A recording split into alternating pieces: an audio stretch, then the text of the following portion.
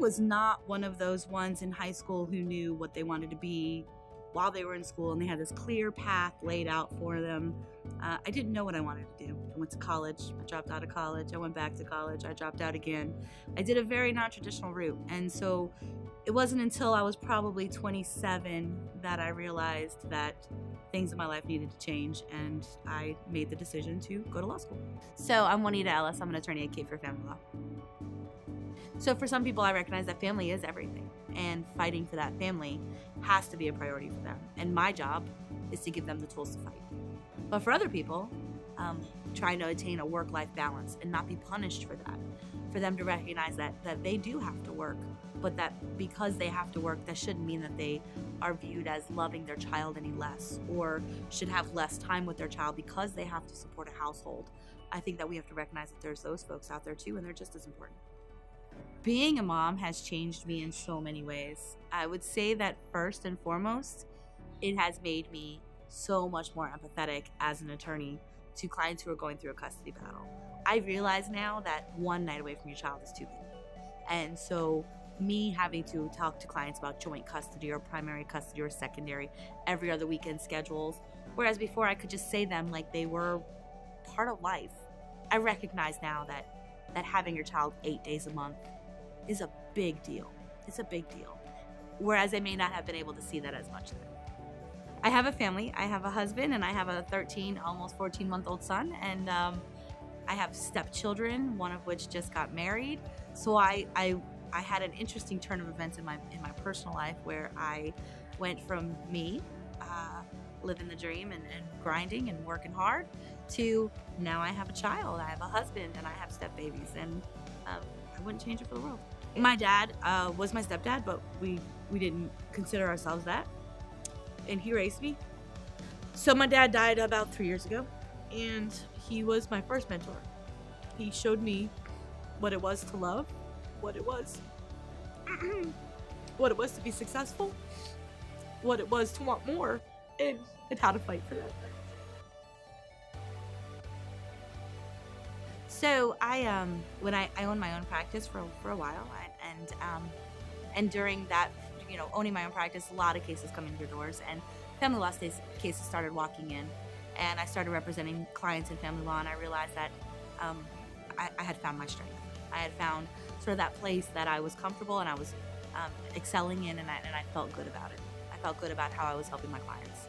So I think I'm a great attorney because First, I recognize what my clients want and need.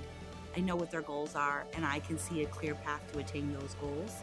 And I can help them behind the scenes, which I think is just as important as being more aggressive in a courtroom or whatever our courtroom approach is. We behind the scenes helping them to achieve that and helping them to see that there's going to be a new normal for them.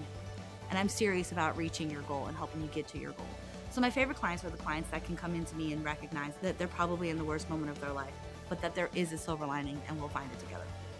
So I've had a lot of hurdles as being a lawyer. I think first was coming out of law school and not in realizing that even though I've just spent all this time and all this emotion and money and everything, that I wasn't quite ready to practice law as much as I thought I was.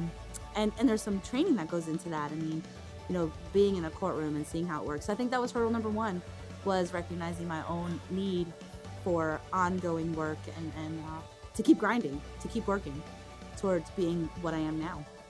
And then I think hurdle number two was finding my niche. Again, you don't know what you're going to be good at until you really give it a good shot. And so I went through several different types of law practice, and what kind of work really strikes a chord with you. And I'm so glad that I found family law, and this is where I'm at now.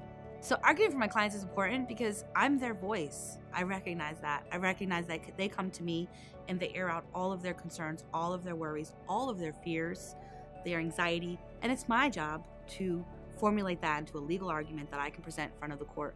And my clients want me to do that. They want me to argue for them because they can't argue for themselves. I like to present those facts in a way that I think will be welcomed by the court, rather than more of an emotional, sad way.